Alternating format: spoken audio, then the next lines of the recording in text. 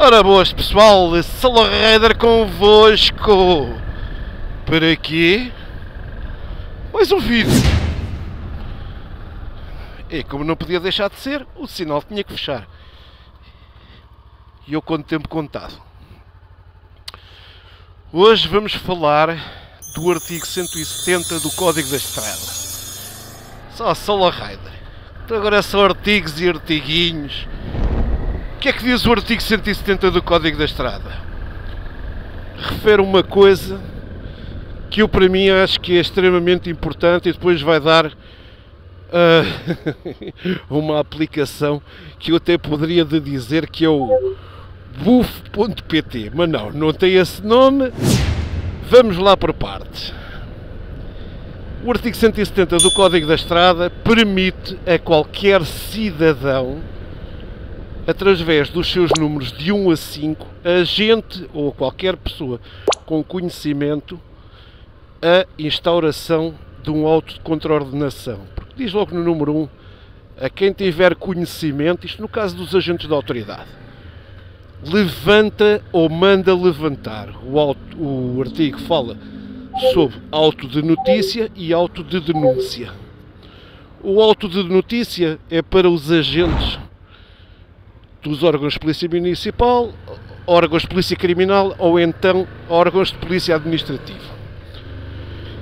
No caso dos órgãos de polícia administrativa ou polícia criminal, essa competência traduz por ser direta, né? E estar no âmbito das funções do próprio agente ou dos próprios agentes, em que, ao verem uma situação que esteja passível de contraordenação ou de infração e seja passível de procedimento contraordenacional, podem levantar o auto, né? Como é óbvio. Mas o mesmo artigo diz que o cidadão também pode participar dessa mesma circunstância. Aí transita de auto de notícia para auto de denúncia. E então, quais é que são os requisitos? Basicamente, quem tiver conhecimento pode informar as forças de segurança da situação que é relatada. E vou falar no meu caso concreto, situação de estacionamento. O indivíduo sabe daquela circunstância em concreto,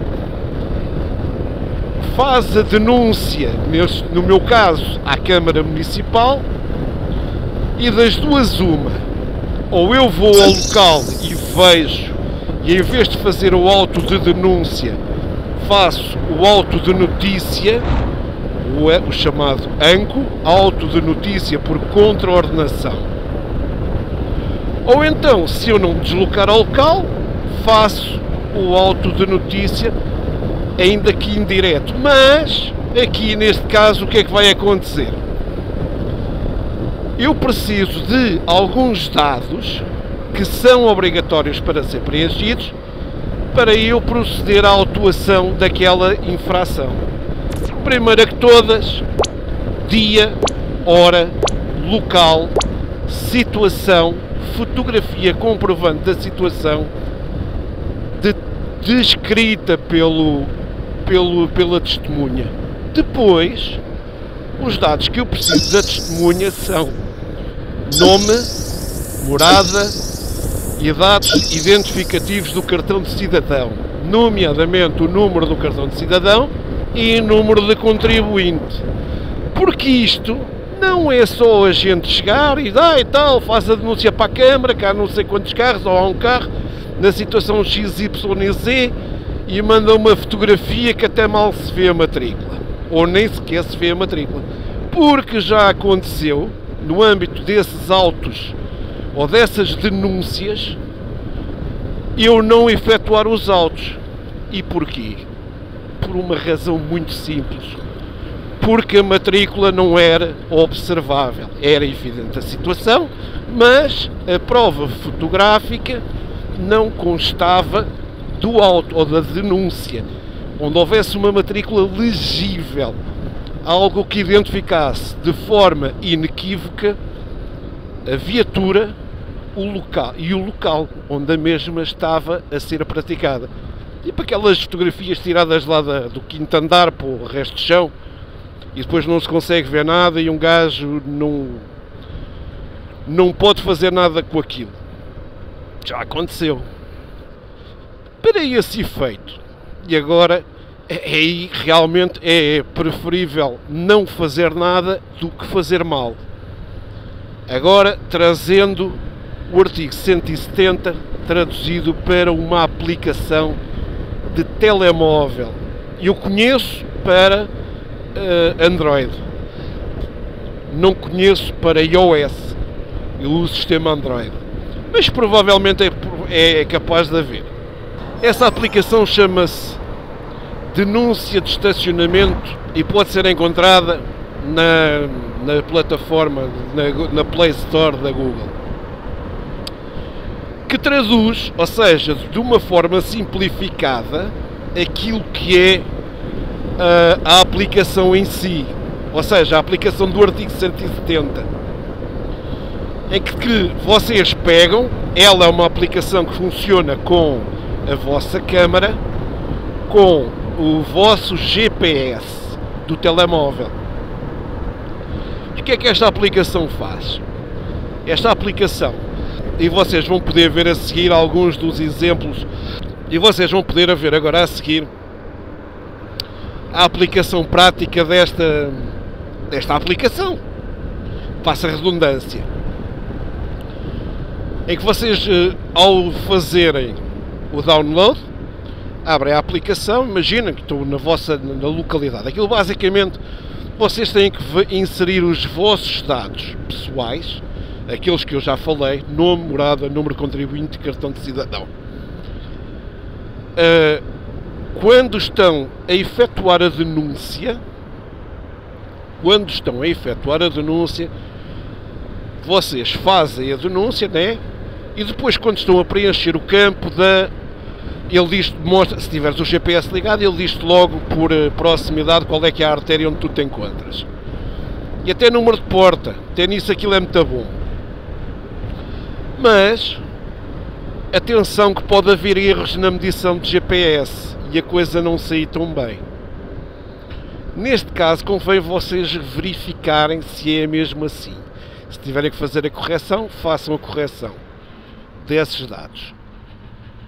Tiram a fotografia que mostra de forma inequívoca a matrícula da viatura e a situação que é relatada, e ele depois dá-vos lá uma série de passos para vocês identificarem corretamente a situação, se é estacionamento em cima do passeio, lugar deficiente, praça de táxis, na faixa de rodagem, impedindo a saída de outros veículos bem estacionados, enfrentam um portão, ocupando mais do que um lugar, fora do local destinado para o efeito ou sem respeitar a forma correta, ocupando mais do que um lugar de estacionamento. Há inúmeras situações, estão lá todas tipificadas. E então aí vocês já podem fazer a denúncia da situação. Depois, quando for para validar, o que é que vai acontecer?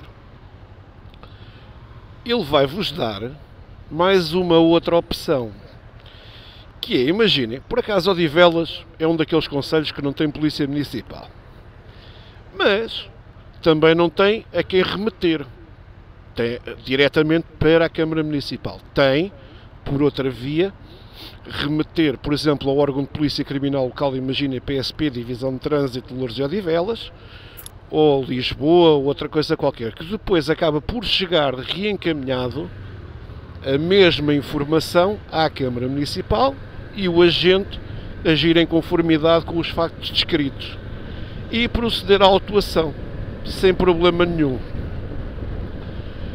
Corretamente aquilo devia lá ter, mas não tem. Tem muitas, tem a Polícia Municipal de Loures, tem uma série delas, beca, mas esta em concreto não tem. Mas e aquilo funciona porque ao agente, se os dados estiverem bem identificados, ele levanta o auto de forma inequívoca. Havendo dúvidas, o agente pode pedir para ser suprimida a lacuna ou completada a informação, que é o que acontece muitas das vezes. Ou então o agente, por dúvida, não levantar o auto, porque pode muito bem acontecer, lá está, uma fotografia mal tirada, uma incorreta identificação da viatura, do local em concreto, por exemplo, o número de porta. Tudo isso são situações que podem levar à não elaboração do auto de contraordenação. Portanto, fiquem cientes que hoje em dia somos todos polícias uns dos outros. Tendo isso em atenção, convém nós cumprirmos sempre com as regras de trânsito, sempre. Quer seja a circulação, quer seja os de estacionamento, tudo isso é importante.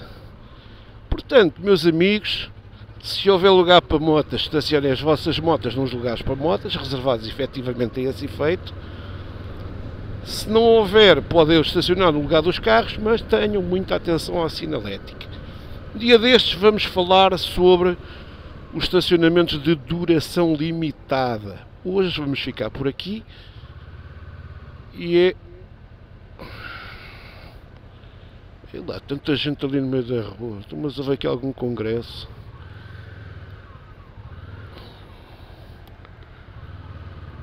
Ora, é assim. Grande abraço e até ao próximo vídeo, tá?